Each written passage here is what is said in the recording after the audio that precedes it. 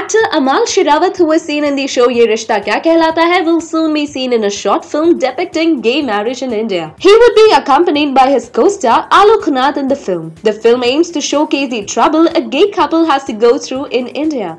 The short film is all set to release, but it has received a major setback. According to sources, the makers of Ye Rishta Kya Kehlata Hai have objected the film for having a similar name, since Ye Rishta Kya Kehlata Hai is a family show that has been on air for a long time.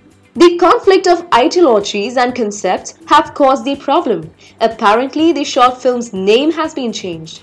However, there is no news if the content of the film would be changed to. Ye Rishta was one of the most anticipated short films this year, and we hope that these changes do not affect the film in any way. So what do you feel on this story? Leave your comments below. And for more television updates, subscribe our channel TV Prime Time.